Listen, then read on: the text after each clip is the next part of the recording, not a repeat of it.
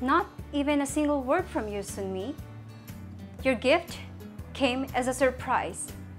When I opened the box a little while ago, I caught a glimpse that you've got some beauty essentials. So let's check it out. So in this box, you've got a moisturizer. This is a body moisturizer and a hair treatment. And last but not the least, your lovely letter. I'll be reading this one once I get home, and thank you very much for this. Receiving this lovely gift from a lovely person like you is always a lovely feeling.